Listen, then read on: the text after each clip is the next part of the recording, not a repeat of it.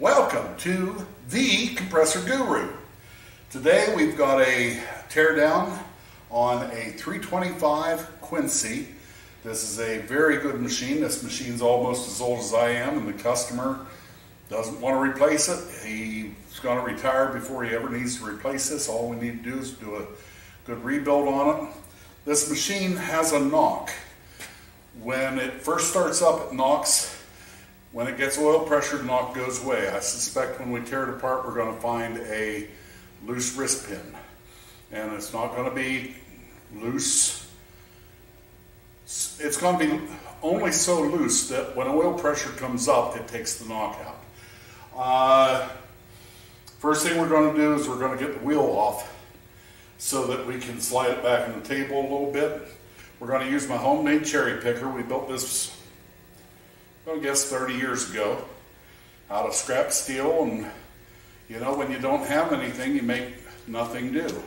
And anyway, this is not a tapered shaft. There is no bolt on the end of it, so we can't leave a bolt or a nut on the end of the shaft and catch it. We're going to pull the wheel, and as the wheel comes off, we're going to use the hoist to catch the wheel so it doesn't go all the way to the floor. That gravity thing will break the wheel, but we're going to catch it. Okay. So what you're looking at here is the tag on the compressor. You'll see it's a 325, and it's real important. Up in that right hand corner you see record of change 10. Anytime you're ordering parts for a Quincey recip, you need to know what the record of change is. If nobody's ever been in the machine before, you need to know what the record of change is, because for instance, these unloaders are different than the record of change for 15 and 20. This is a record of change of 10. This is the old style unloader. And the record of change basically tells you what type of wrist pins they used on the inside, which oil pump it has, and a whole lot of little things that you wouldn't think about, and you'd say, oh, it's a 325. Well, yeah. And every time they had a record of change, it meant they changed something in the build material. So this is a record of change 10, and that's what we ordered the parts for. You'll also see that we were looking inside the flywheel at the intercooler, and you'll see how dirty this is. The intercooler is just filthy, and that did not help this machine. The machine is, the Quincey QR series pumps are so overbuilt. I can't say it helped it, but it may not have hurt it. Guys, if you let your intercooler get dirty like this, you're going to shorten the life of your machine. This machine failed for another reason. We'll find out what the valves look like when we tear it apart. But now we're going to get started, and we're going to pull this wheel off. So these wheels have a couple half-inch bolts that have their 3/4 heads, and on the other side they're square nuts. So they're actually pretty easy to hold the square nut side, because usually the square nut falls against or goes against a stop that's in there. That one's loose.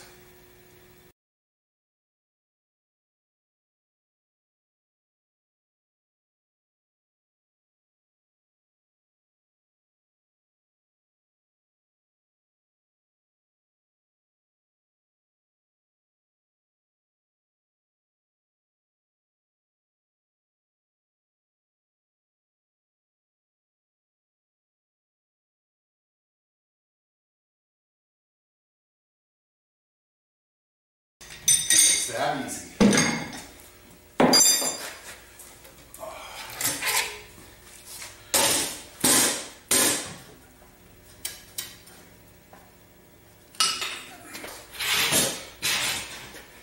This is an air-cooled aftercooler,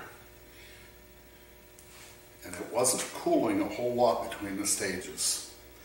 That's, needless to say, way too dirty. So the next step is we're going to take this cooler off, and then we're going to start on the valves.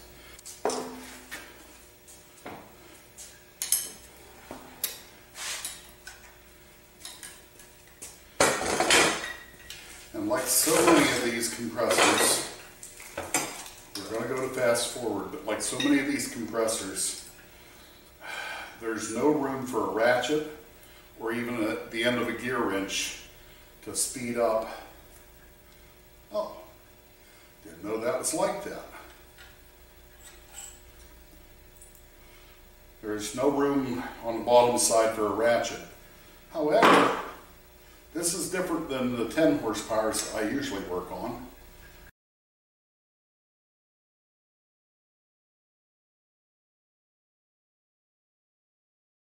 This holds the belt guard on, and we will put it on in the same place for the customer when it goes out of here. I've told you before that if you don't know how something might go back together, get your cell phone out, take a picture of it.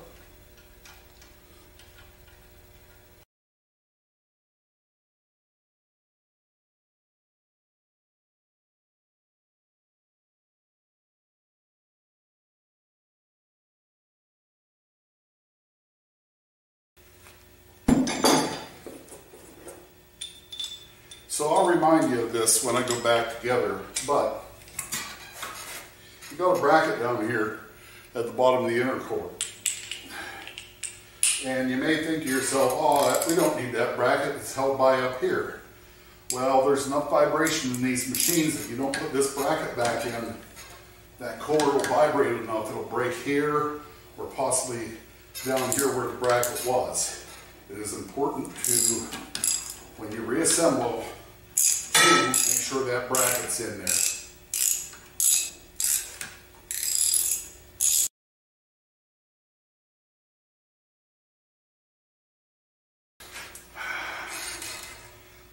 Straight to the parts washer for an overnight soak. Like I said before, if you may not know how something goes back together or you're not sure, make sure you take a picture of it.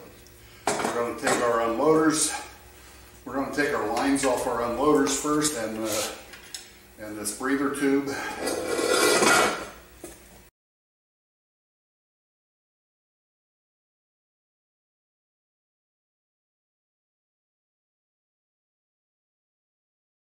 These are our unloaders, and they can work either for the dual pilot or they can work for a loadless start. This machine has a hydraulic unloader right here, and when there's no oil pressure, it lets air from the tank up to these head unloaders and it'll set in freewheel. So when you're starting the machine up in the morning and maybe there's 100-pound pressure still in the tank from the night before, and instead of starting against 100-pound, it starts up because there's air in here disabling these valves. There's air in here disabling these valves. And so it sets in freewheels till the pressure comes up. When I say pressure, I mean the oil pressure. When the oil pressure comes up, this little valve over here closes, the air stops going up here, and the machine starts to pump. So we're going to take these off.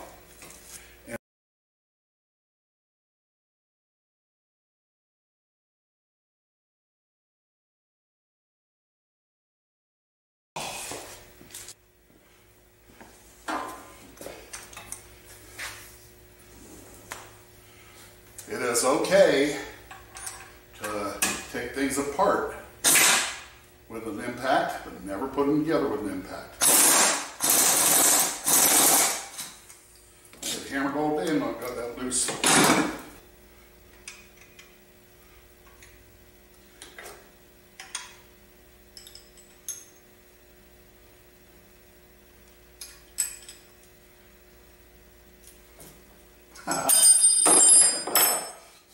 What a difference.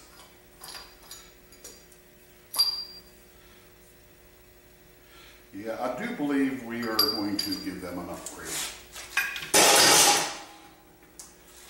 When you're going back together, do not forget these. They're an unloader pin. So, am I going too Whipping them fast? so fast that nobody saw them.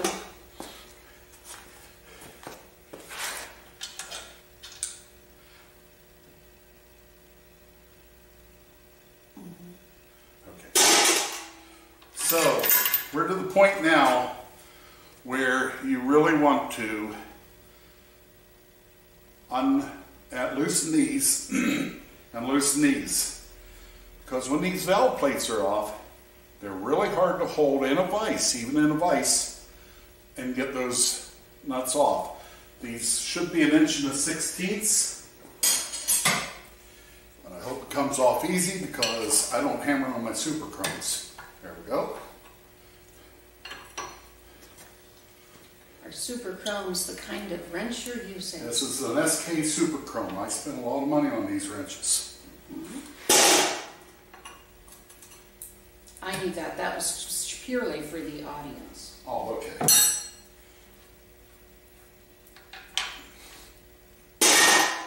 3/8 Allen wrench. And we'll break that loose here.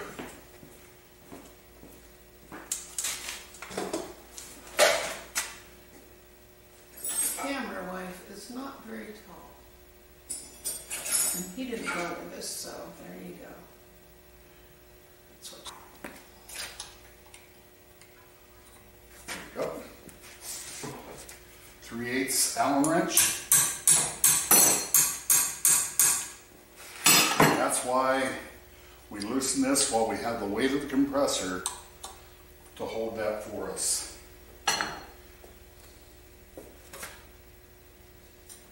Yes, I'm going to use my super chrome the way I don't want to.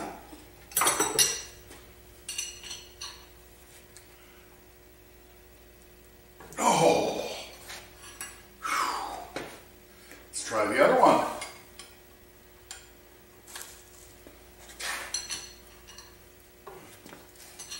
That one's not so bad.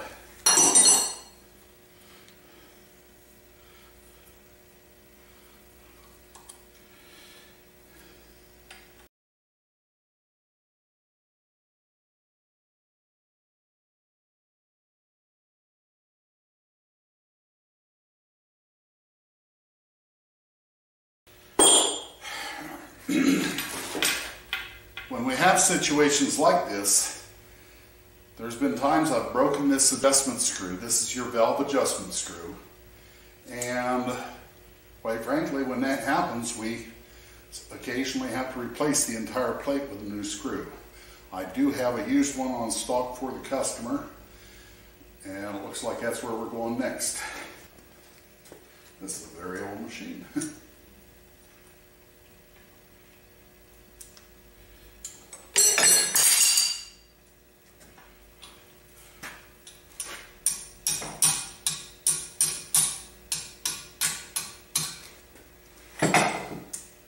What you doing?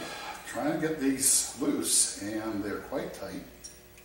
That's why I made the tool, but the tool doesn't fit this smaller unit.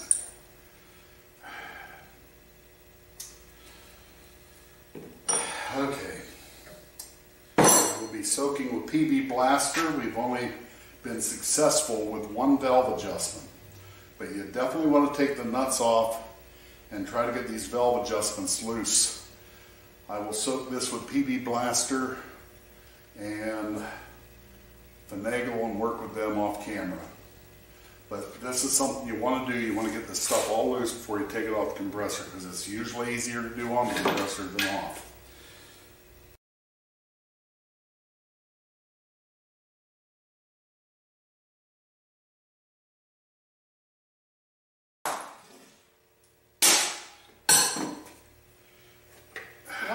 Extra chain on the compressor.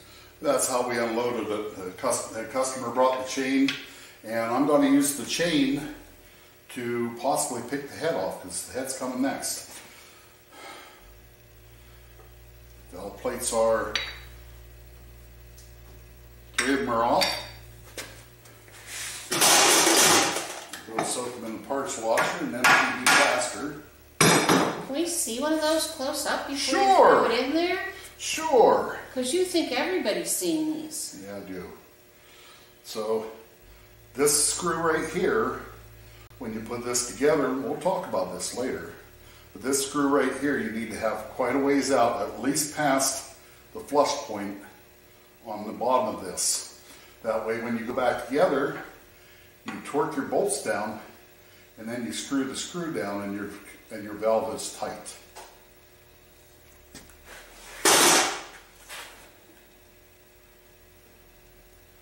And that's nothing but a spacer. That's what the screw hits, and it holds the valve down.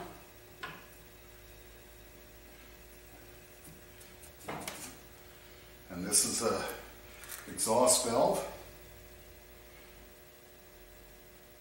I'm going to turn it sideways so we can see all parts of it. Oh. Does it look damaged at all? No, this machine was pumping when it came out. It might be wore out, but it was pumping. Spacer. Okay, so this is a different kind of hold down. The screw goes against the outside of this radius here. And that pin that we showed you earlier hits right here and pushes down on those pins. That all looks good. We will take a lot of time when we're going back together with this machine, and especially in the valve rebuild portion and reassembly, to show you what all that is and why it matters. And there's an intake valve with unloader springs and pins. So here's a spring in there as well. And these are the exact same springs that you saw in the episode at Rohrball Lumber when we were fixing a valve at Rohrball Lumber. And we will replace all those. They did not come in the kit, but we will put new springs and pins in. So, same thing on the high pressure side.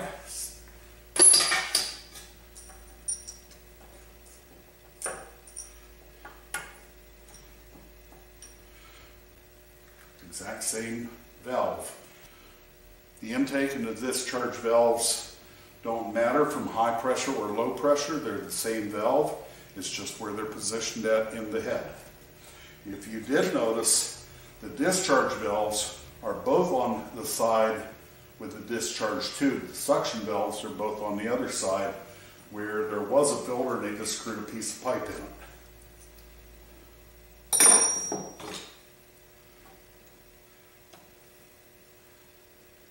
And that's, ooh, now this is interesting. This is the high pressure discharge. This is the last valve that the air goes through before it goes into the tank. And we have a considerable amount of carbon buildup. So we do have a set of rings. We are going to hone it and re-ring the machine, but that's evidence that at least the high pressure side is used. Turn it toward me a little bit more. There you go. This is evidence that at least the high pressure side is using some oil.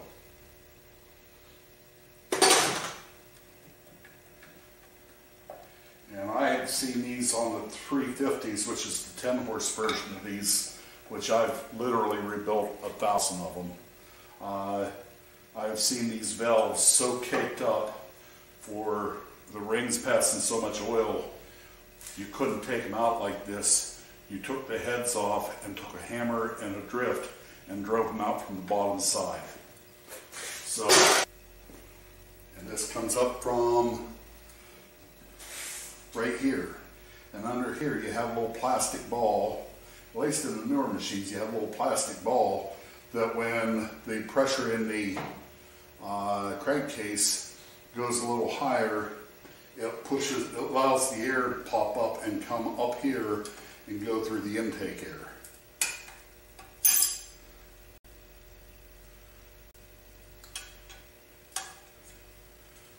The 325s and the 350s are internally breathed and make them an excellent choice for a dirty environment, so that if you have sawdust, if you have dust from a coal strippings, that you don't end up with contaminated oil because it breathes the crankcase atmosphere. So that makes this a very good choice for the park service environments. And 12-point, ½ inch.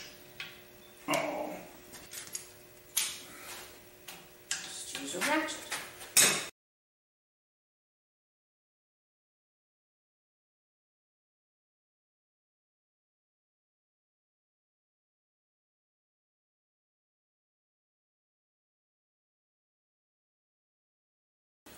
A friend of mine from CMA used to say, well, the state motto for Pennsylvania is work smarter, not harder. So instead of manhandling this and lifting it off, we're going to pick on it and tap it and it should fall off.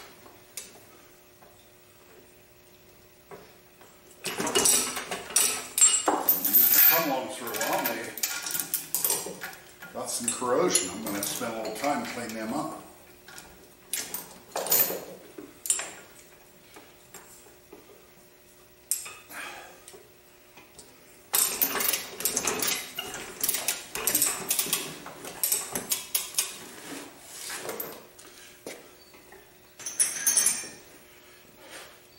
Get a chisel and put between the fins and gently change tone.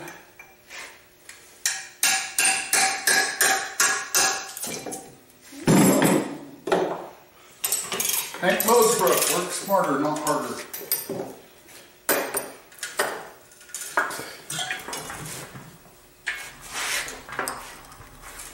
And to the parts washer with you. Next step, we're going to take and we're going to loosen the cylinder walls, but then we're going to spin it around so that camera can see.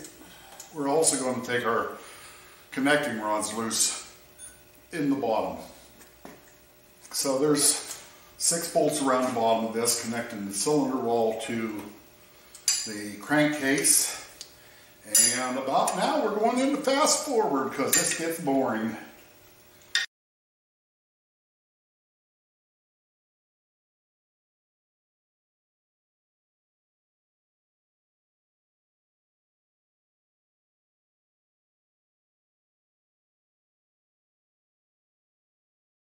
Okay, so we have another line to take off here where the hydraulic unloader is.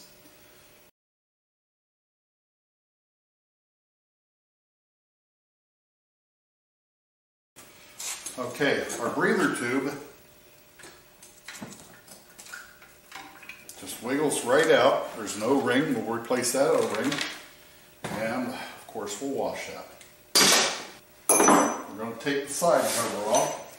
And I do not know if they drained the oil out of this.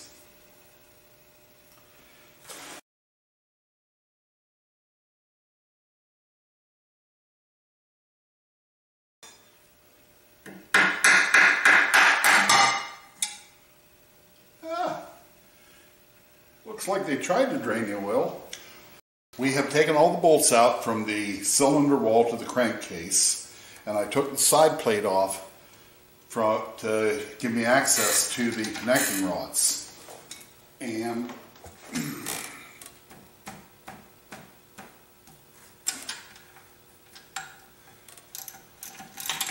we're going to take those off. I have the sad suspicion we're not going to be able to get them off until we lift the cylinder, but we're going to take the bottom, or we're going to take the nuts off anyway, just in case we get lucky. It is very important, that you keep the right connecting rod cap with the right connecting rod, and that they go back together the same way they came apart. If you do not know how these go together before you ever take a nut off, take a center punch, and let me finish this.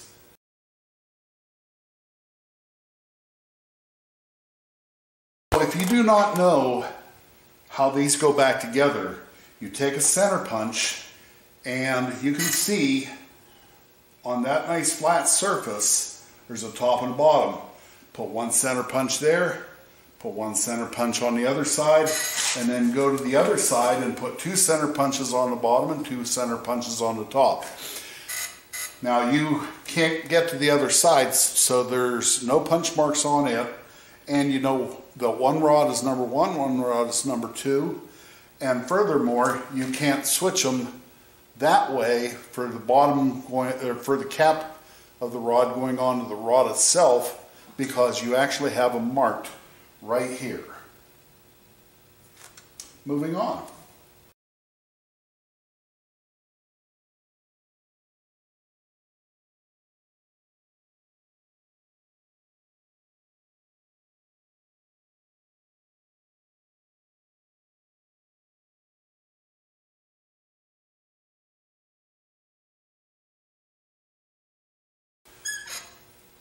They're not going to come off. And you might be going, Bud, why did you go to the trouble of taking the side cover and taking those nuts off if you're just going to pull this up anyway? The reason being is these are held in place and they're not flopping back and forth, and these nuts are easier to get off if your cylinder is still on. And even if we're going to pull the cylinder and let the pistons and rods flop, that's okay. It's still easier to get these nuts off while everything's in place up here. Our connecting rods, the nuts are off. They're not loose from the crank yet, but I put a 1/2-inch eye bolt in one of the bolts that held the head on.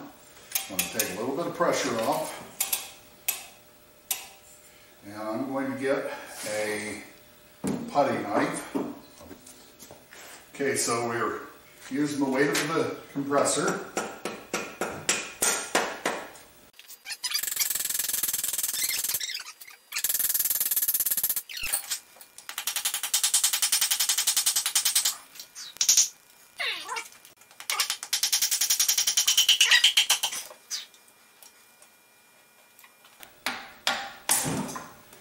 It's that easy.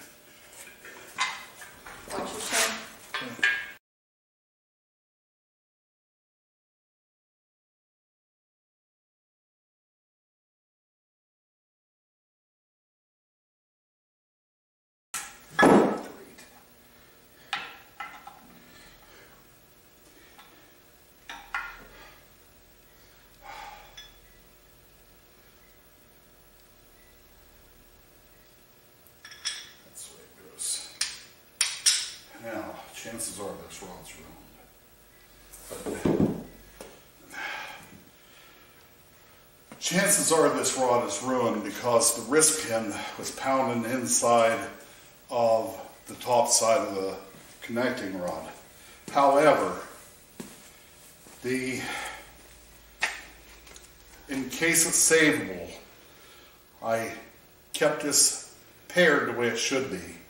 Now we've got to get the low pressure side off, and I've never had to turn one over like this to get them loose. This is an unusually difficult situation.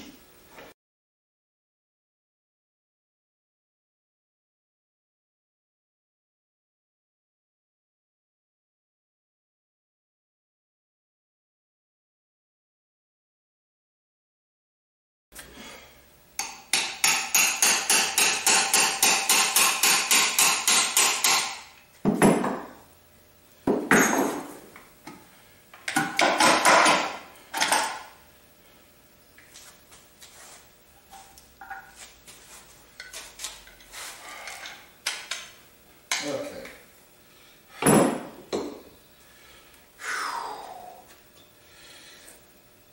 Most difficult 325 I've ever had to get apart. And we did it for you.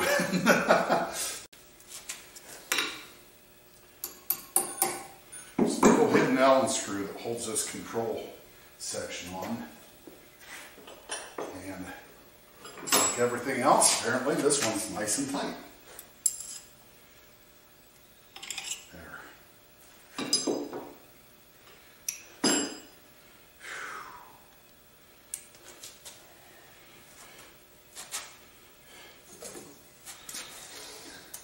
This is a dual pilot control valve, and I'm not going to explain it in this episode because we are eliminating this.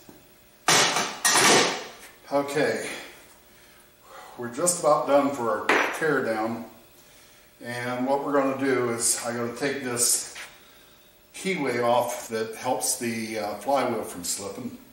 I got to knock that keyway out of there. Darn it.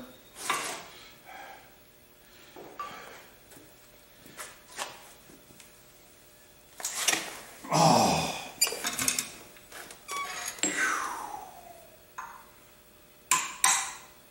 That was easy. Look how easy that was. Not everything has to be difficult. Now, there's a seal here. So the reason we took this keyway, the key out of the keyway, is because we're going to take this seal off next. The seal in the seal retainer, and it would not have come past the depth.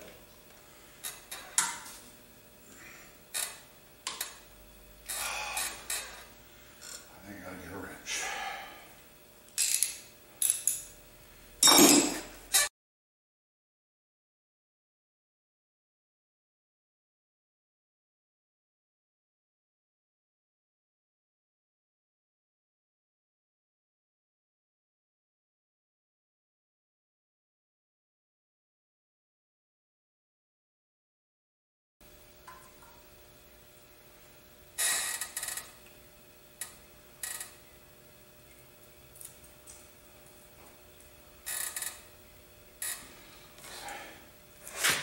You have a set of shims here, and these roller bearings are set at 0 clearance. They're not tight, they're not loose, and in order to set the clearance, you adjust your shims. If it's loose, you take a shim out. If it's tight, you put a shim in and loosen things up and try it again. So what I recommend, when you're initially tearing down, keep these all together. And I'm going to just set them aside, and sometimes I will take and I'll put a tie wrap through there so we don't lose any of the shims. Because if we end up not having to change the roller bearings, then we don't have to re-shim. We can simply put this back on, and maybe if there's a little bit of wear, take the thinnest of these out, and we're set to go again. But we're definitely going to have to change the seal. The seal is garbage. And it's not going to surprise me we have to change the roller bearings. But in case we don't, we're not going to just toss those shims away. So we're going to turn the compressor around. We're going to pull the oil pump. Now I'm going to work from here, Val. Well, with your permission. I'm on a cord. Oh, you're on a cord. Buy extra batteries, folks. I was on a battery, but now I'm on a cord. Okay. So, we got ourselves a series of bolts around this. We're going to have to take the oil pressure gauge out, and we will put an oil pressure gauge in. Yeah. Because we don't think it works. I know it works, but we want to make sure that it is accurate. Quite frankly, the fact that this shows oil pressure with all that gunk in the crankcase just amazes me.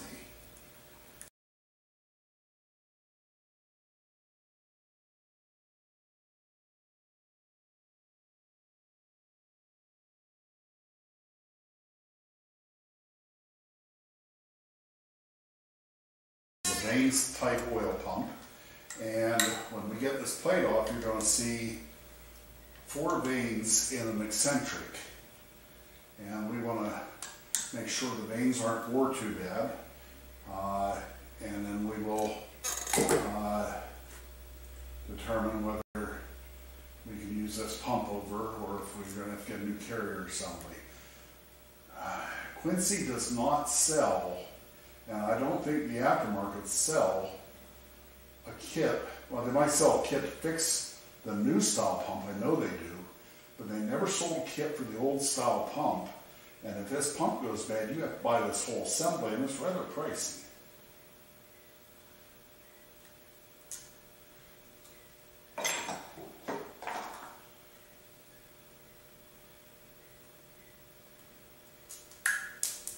All the way to the floor.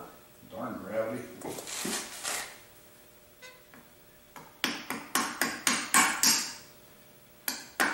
There we go.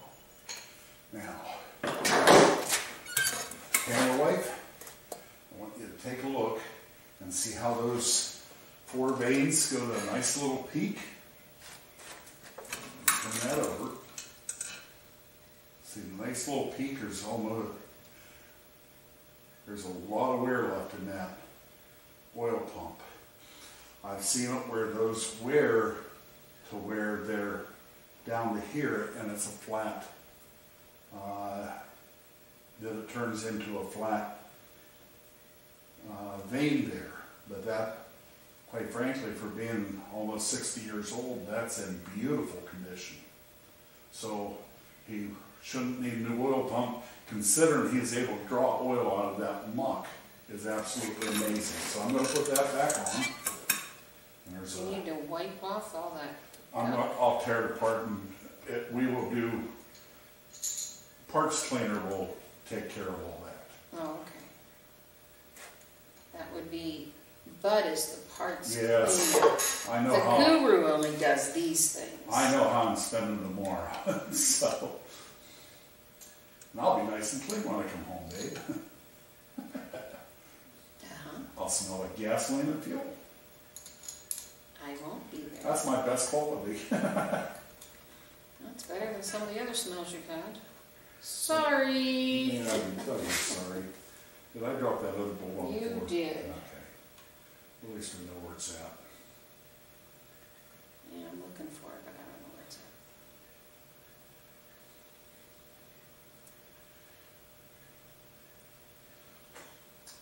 But is that one your washer down there by Yeah, your there's a right washer toe? there. Yeah. Oh, I thought it was way back under the Oh, that's a different washer. Okay. I've been drawing stuff right along. I'm just going to tighten 2 of these up.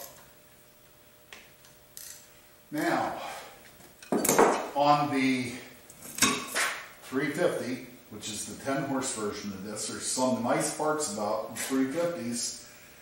First off, there's 2 hand holes, and it makes the connecting rods much easier to get off. But on the 350s, there's a little bit of a tab here, and you can actually just put a screwdriver in there and pop the oil pump loose. There's not nearly as good of a tab there, but we're going to take and we're going to bump right here and see.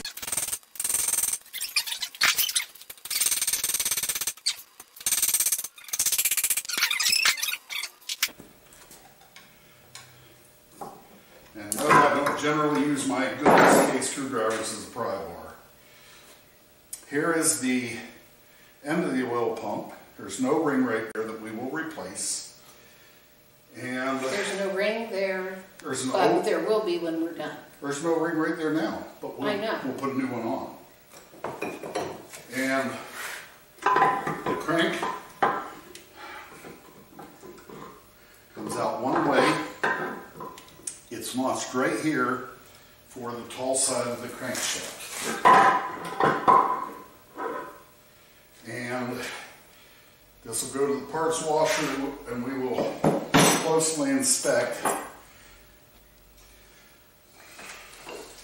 This crankshaft will go to the parts washer and we will closely inspect. First off, the journals are beautiful, but we'll closely inspect the roller bearings. And just at first glance, they don't look too bad for 50-year-old, 60-year-old bearings. But if they're bad, we will replace them. If they're not bad, all we have to do is change the seal in that seal holder, and we already have it shimmed to go back together. That's why we didn't take those shims and just toss them in the bucket. We actually want to keep that a match set because it's matched to this crankshaft the way it's worn right now. Last thing we want to do is this right here is actually the oil filler, for lack of a better way. There's a screen and all that gunk in there, and we're going to pull that screen out, and then I'm going to scoop all that gunk out, and guess what I'm doing tomorrow? I'm cleaning parts. So you can get out of the way. No, it helps me move around, baby.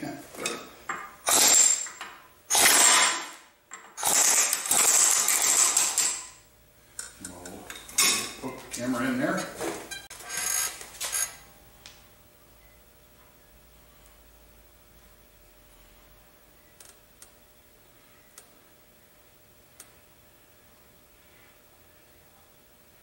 It's like the creature from the Black Lagoon. Yep. Now I'm going to keep one thread there, and then I'm going to go get a bucket and let that drain overnight so a lot of the gunk's out of it. All right. My life for the next several hours is going to consist of cleaning parts, doing some evaluations, and we'll bring you back episode by episode when we do the valve rebuilds, when we reset the crankshaft in the crankcase, and do work on the oil pump. There's plenty of episodes coming to rebuild your 325, and I thank you. God bless you. We appreciate it. Like and subscribe. Leave a comment.